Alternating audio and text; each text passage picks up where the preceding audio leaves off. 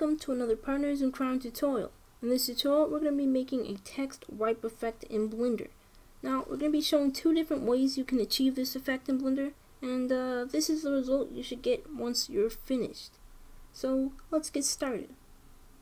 The first thing you want to do is delete the default cube by pressing X on your keyboard and then clicking delete. Next, you want to go into front view by pressing numpad 1 on your keyboard. Then you want to bring the camera into front view by pressing Control and then Alt and then numpad 0 on your keyboard. Now let's add the text object that we're going to make fade. So go into the top left of the screen,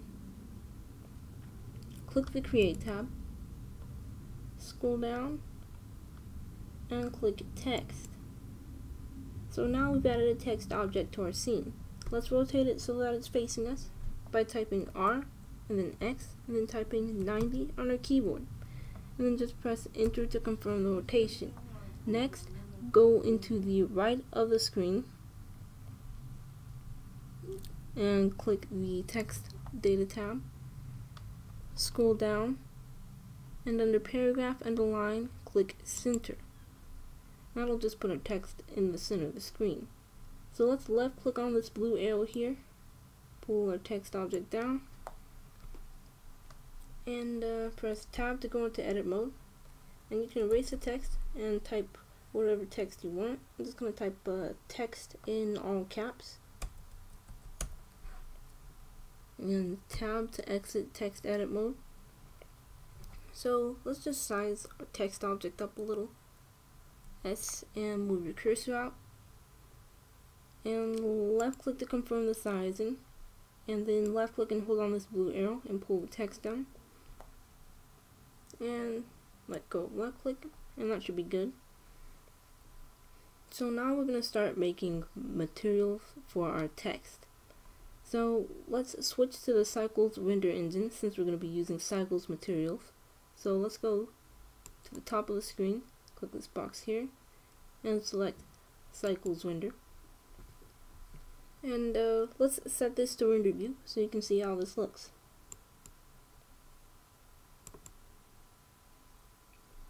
So you can see we've got a basic gray text with a basic gray background. So let's make the background a little bit of a more pleasant color. So let's click the world settings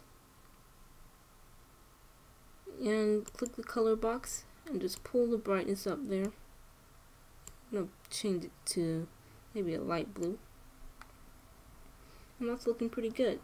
So now we've got a nice blue background color. Let's right click on our text object. So I'm going to go back into solid view. Make sure your text object is selected. Go into the right of the screen and click the materials tab. And click new to add a material. And change it from a diffuse material to an emission material.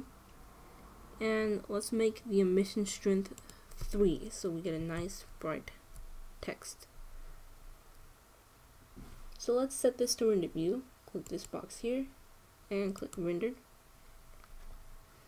And now you can see we've got a nice bright white text and a nice bright blue background. Let's pull up another window here so we can finally start making the fade effect for the text. So go back to solid view, go into the bottom left corner here and just left click once that cross comes up and just pull this out. And now we've got another window here. So let's go to the node editor by clicking this box here and click node editor.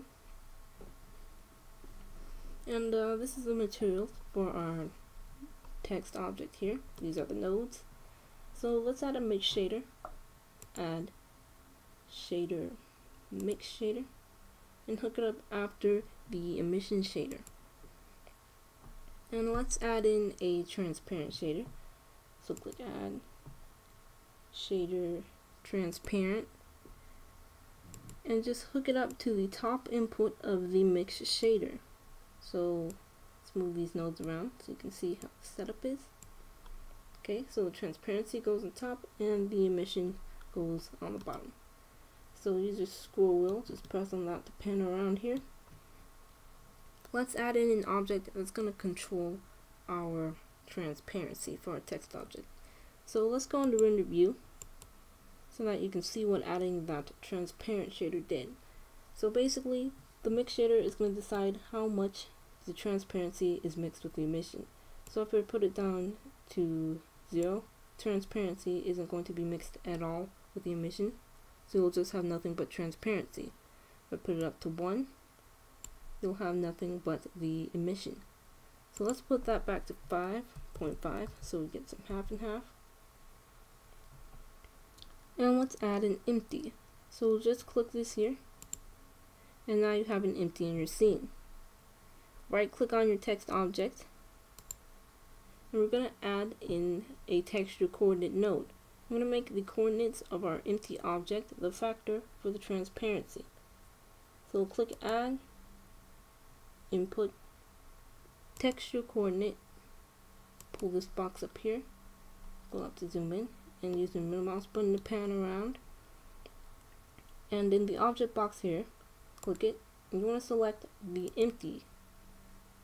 So after selecting the empty, hook the object output of the texture coordinate node to the factor input of the mix shader node. And now let's press Shift B on our keyboard and pull up a render border here, a render section. And right click on the empty. And now if we move the empty by pressing G, you can see that it's controlling the transparency. So let's right click and let's get back to the text object. So right click on the text object, and what we're going to do now is we're going to rotate the coordinates of our empty so we get a more straight up gradient here instead of a sort of diagonal gradient. So we're going to add in a vector mapping node. So click add vector mapping and hook it up after the object output of the texture coordinate node. Then change it to texture. Just left click on the texture box there. Make sure you have that clicked.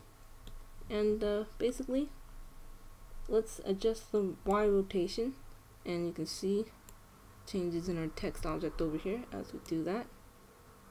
So it's basically rotating the coordinates of where the empty is in the transparency factor here. So we can rotate it on the Y, and we can have a diagonal gradient, or pull that back and have a more vertical gradient there. So that is looking pretty good. So let's now animate our text wipe. So let's go down to zoom out here so you can see the full node setup here, and right click on the empty. Now let's press GX and move the empty so it's past our text, and just left click and then press I. And once the insert keyframe menu dialog pops up, just click location. So now on frame 1, our empty is going to be over here. And let's jump to frame 10. So just left click frame 10 on the timeline there, and press GX, move your cursor up to the side,